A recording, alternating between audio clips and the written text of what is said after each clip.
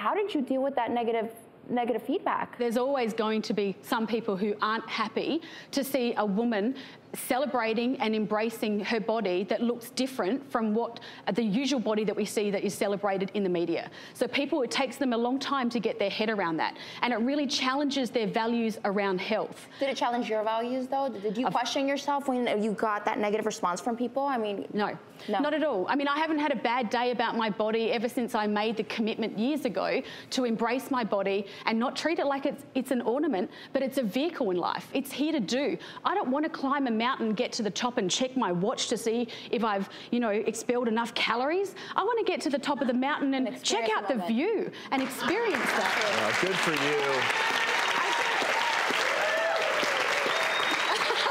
Yes.